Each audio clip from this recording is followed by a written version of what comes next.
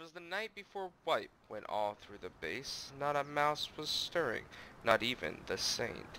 The doors were locked and all the meat cooked. We even could hear the sounds of one Chinook. AKs and Simmies were all snug in their chest.